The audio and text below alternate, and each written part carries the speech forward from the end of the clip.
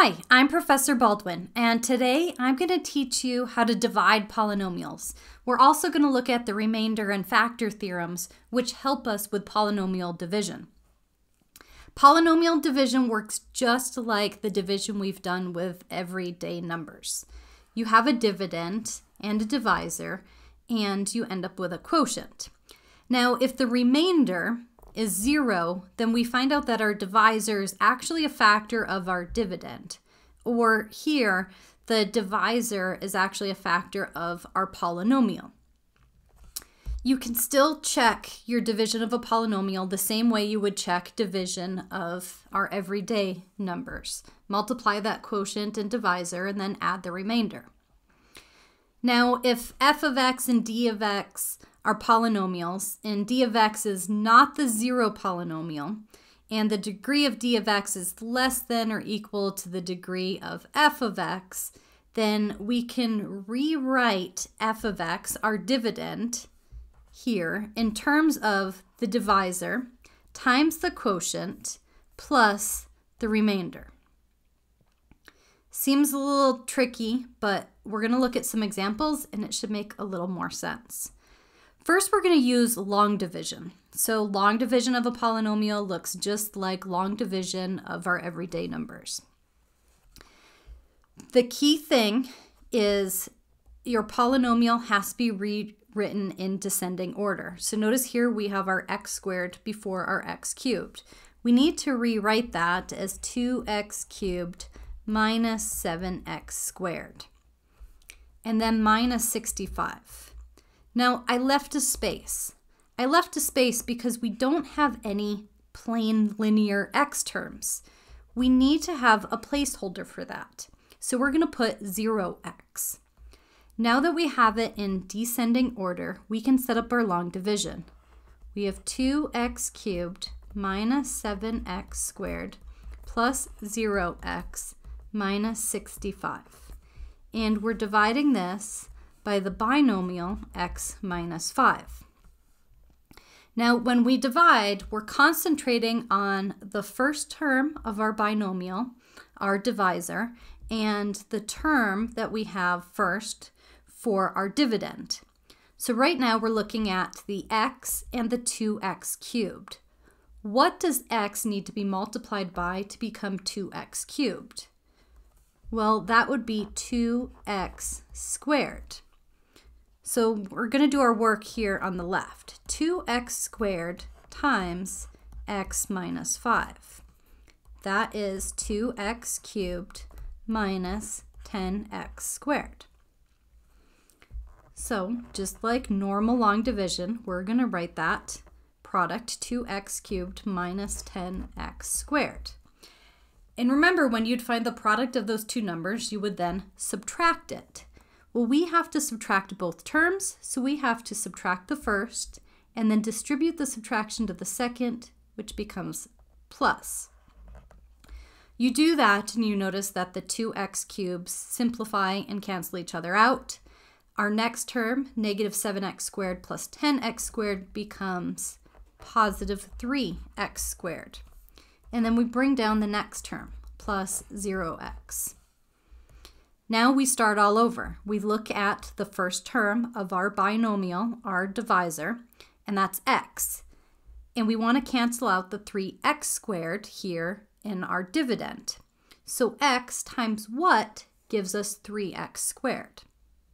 Well, that would be a plus 3x.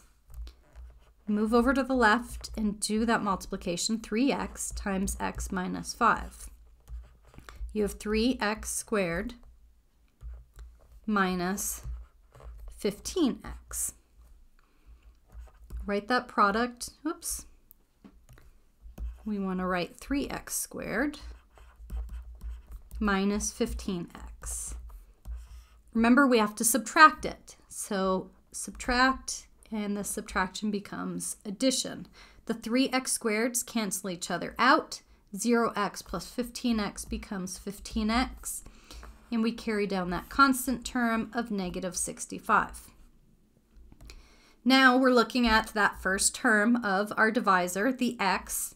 We have to multiply it by what to get 15x? we need to multiply by a positive 15. 15 times x minus 5 is 15x minus 75. We write that down here. Remember, we are subtracting these two terms, so subtract a positive 15x, subtract a negative 75, and that becomes a positive 75. We add, the 15x's cancel out, negative 65 plus 75 is 10. Now, we have a remainder here because there's no longer an x variable left.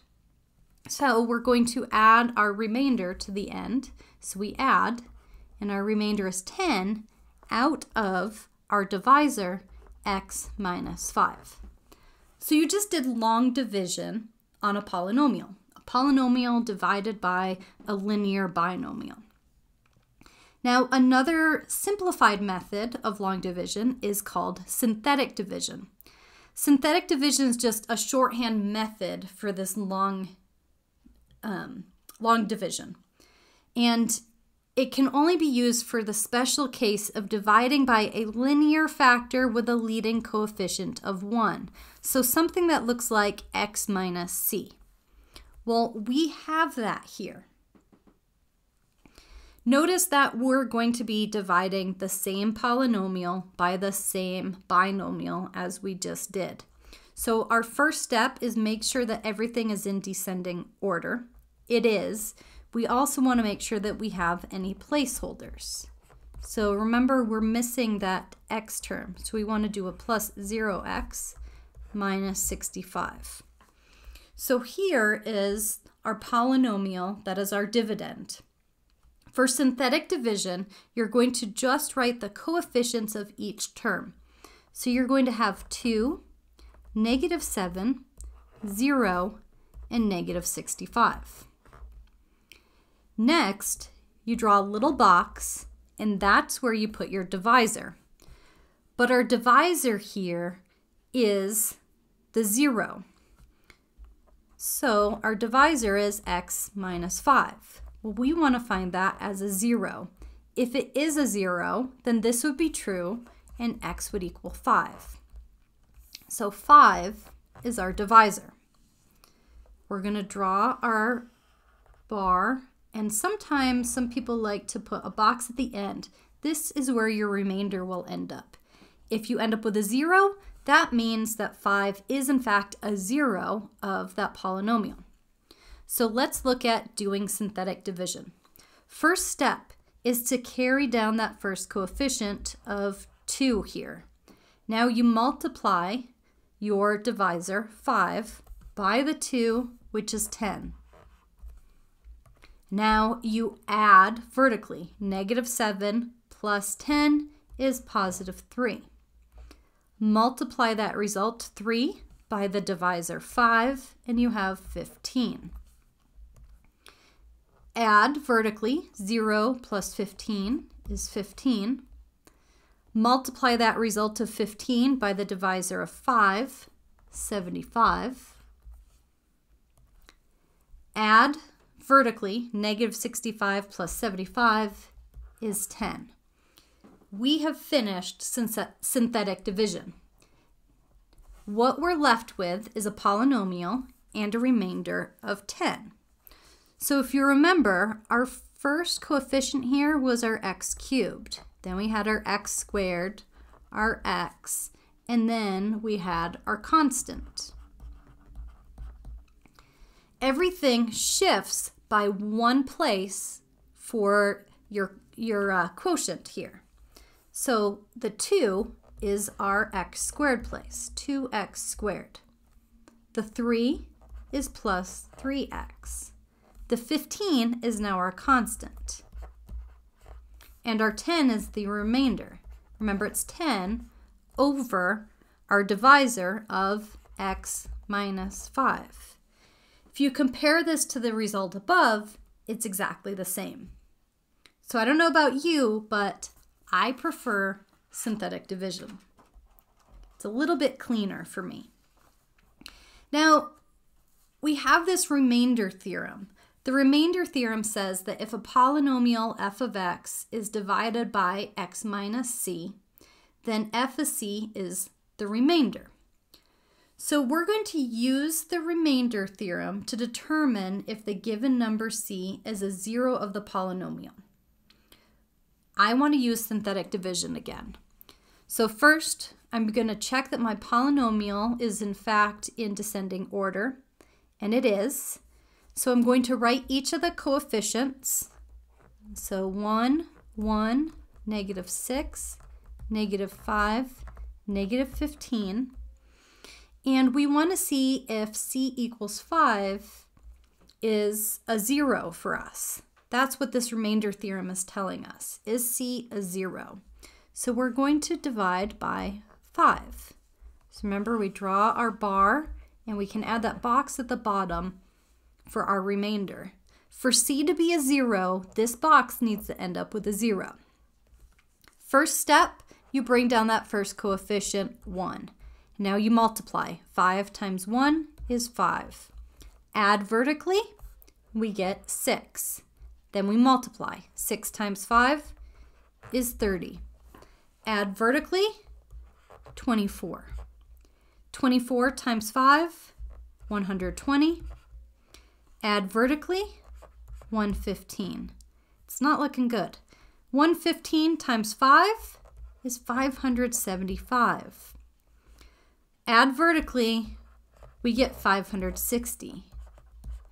That box is not 0, so c equals 5 is not a 0 for h of x. Now let's look at the factor theorem, which is saying something very similar to the remainder theorem. It's saying that if f of x is a polynomial and f of c equals 0, then x minus c is a factor of f of x. So we want to know if x plus 1 here is a 0 of f of x. So what we're looking for is x plus 1 being equal to 0, being a 0, or x equals negative 1. So remember, we're going to divide by negative 1. Make sure that your polynomial is in descending order and that every term has a placeholder. They do. Write those coefficients: 2, 1, negative 37, negative 36. We are dividing by that 0, negative 1. Remember to draw your bar. And we want that box for our remainder. We want to see if we have a 0 or not.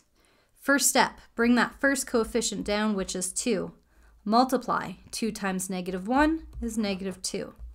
Add vertically, negative 1. Multiply. Negative 1 times negative 1 is a positive 1. Add vertically, negative 36. Multiply that negative 36 by negative 1. We get a positive 36. We're adding vertically, and we get a 0. So this is a big yes. X plus 1 is a factor, right? In order to be a factor, it has to be a 0. So we're going to use this to help us with example 5. Notice we have the exact same polynomial. We say it's given that negative 1 is a 0. We just verified that above, right? We divided by the 0 of negative 1, got a 0, so it's true that x plus 1 is a factor. So that means x plus 1 is a factor, and what we have left here, right, the quotient, is a polynomial that we're going to see if we can divide further. This remaining polynomial is 2x squared minus x minus 36. Now, we need to try to factor that remaining polynomial. So let's see if we can factor it. Let's look at it separate. 2x squared minus x minus 36. With the AC method, we're looking for two numbers that multiply to negative 72, but they need to add to negative 1. how about -9 and +8? That works. So 2x squared plus 8x minus 9x minus 36. Now we have 4 terms, so we can factor with grouping. We have 2x times x plus 4. And then we have -9 times x plus 4.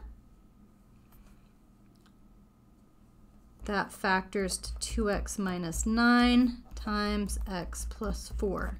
So our fully factored form here is x plus 1 times 2x minus 9 times x plus 4. Now in step 6, we need to solve f of x equals 0. To do that, you use that zero product property. So x plus 1 equals 0, right? Each of these factors can be 0.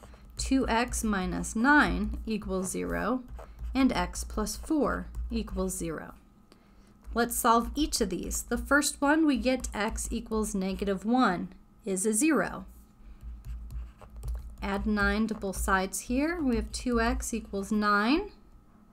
Divide by 2, and we get x equals 9/2. And this last one, subtract -4, and we get x equals -4. So our zeros are going to be -1, -4, and 9/2. Thank you so much for watching. I hope you found this video helpful, and I hope you will go check out some of my other math videos.